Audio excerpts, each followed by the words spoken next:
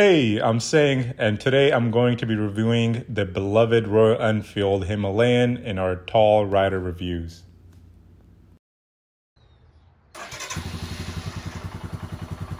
If you were an Indian or ever been to India, you know the love we have for Royal Enfield.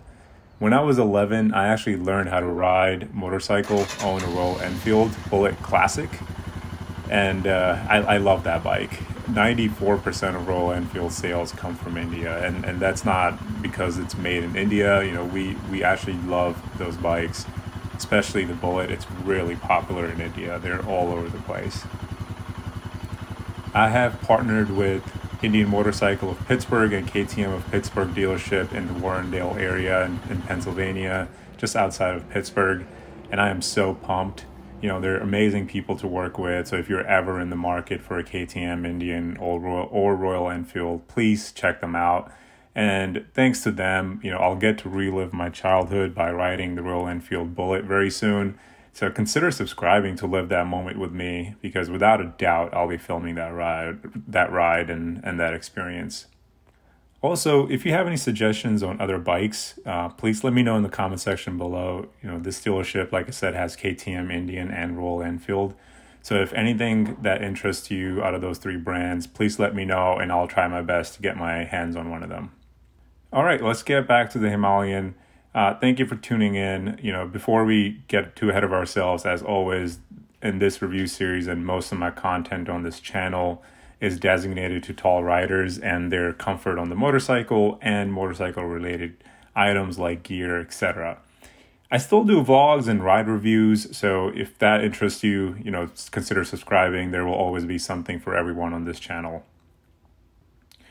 Let's get right into it. Let's start with my dimensions. I am 6'5", 198 pounds with a 34 inseam. I wear 34 in jeans, and for my arms, I wear a sleeve size 36.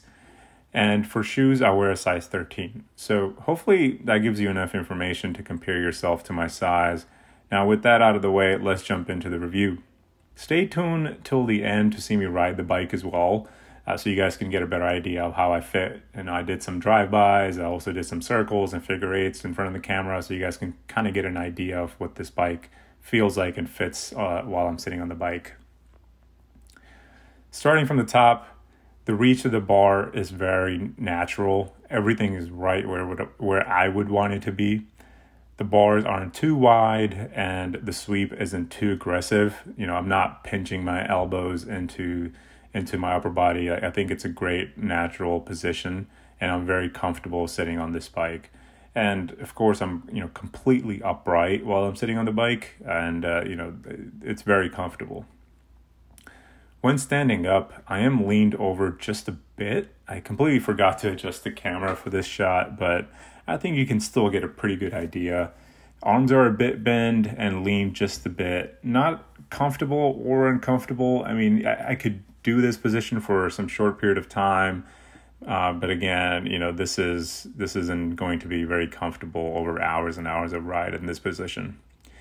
But of course, handlebars, they're an easy mod, and you can fix that to however you like the riding position to be. Like personally, I don't like bars that are extremely wide, and this Himalayan doesn't have that. So it fits me perfectly well, and it fits my riding style and where I like my bars to be. But, you know, they're about anywhere from $40 to $80, depending on the quality you want to get. You can switch out the handlebars pretty easily.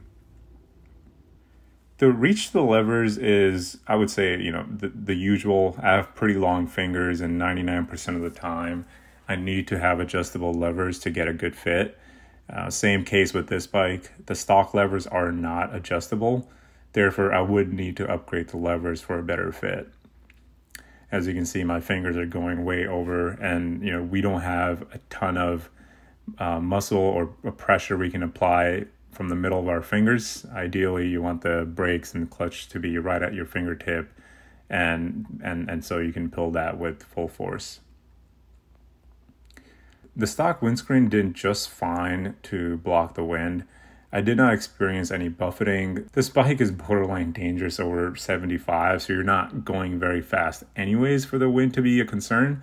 But this bike isn't made for speed, so not knocking the bike for that at all. So I think the windscreen works perfectly fine as it is. You know, if you wanted to go over your helmet, you can get an aftermarket screen, but this one puts the wind right up my upper chest and leaves my helmet in clean air, which I like personally. So honestly, not a ton of complaints about the upper body, the arms, the head, the screen. I think everything is very comfortable and very natural where we would want it to be. So let's work our way down to the legs. Of course, there's no issues flat footing the bike, but I think the seat is far too low for us tall riders. Going back to the purpose, they need lower seat height so you can easily put your feet down on the ground when you're, going through some tough terrain.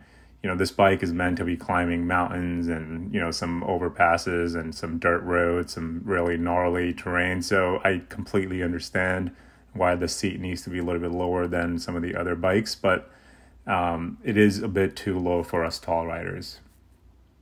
So, since we are talking about the fit of the bike, I am going to deduct some points there.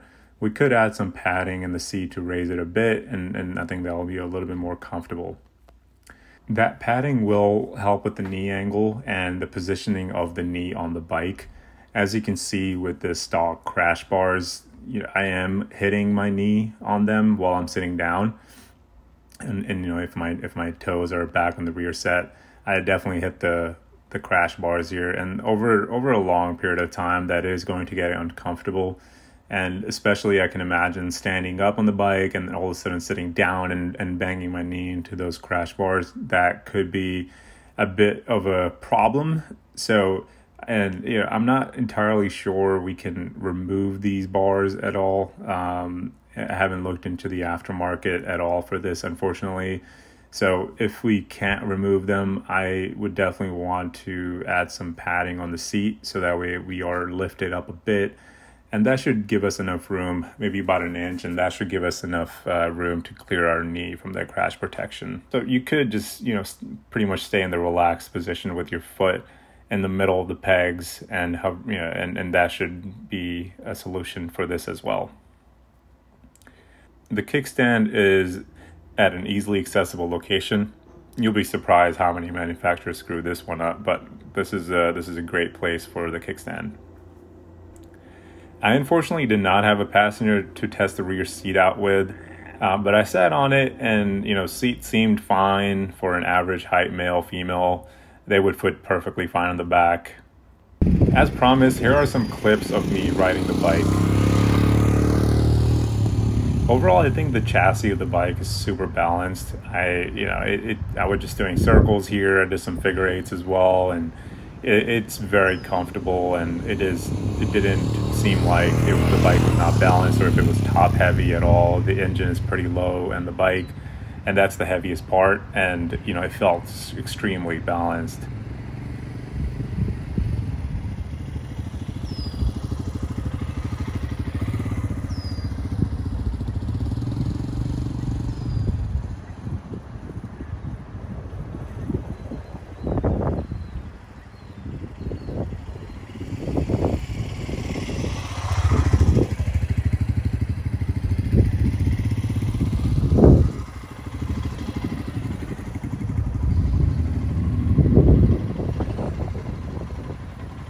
As you can see, I fit pretty well on the bike. Like I said, the seat might be a little bit too low, but I'm not knocking the bike for that too much since it's meant to be handling some tough terrain, and you want to be able to easily put your feet on the ground. So I think overall, it's a good fit.